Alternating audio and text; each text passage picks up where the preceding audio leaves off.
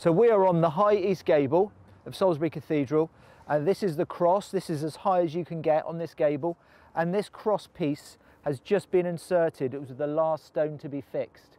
And this is Chicksgrove, which is our local limestone.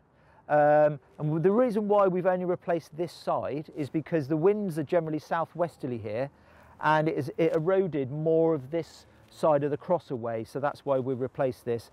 And this was the final stone to be fixed on this project, which has lasted over 5 years. We've had 20 people working on this pretty much continuously. Masons, glaziers, carpenters, plumbers. We've replaced over 450 stones, made hardwood timber frame for the Moses window, installed new glazing, cleaned, conserved, and it's really quite an emotional time, really.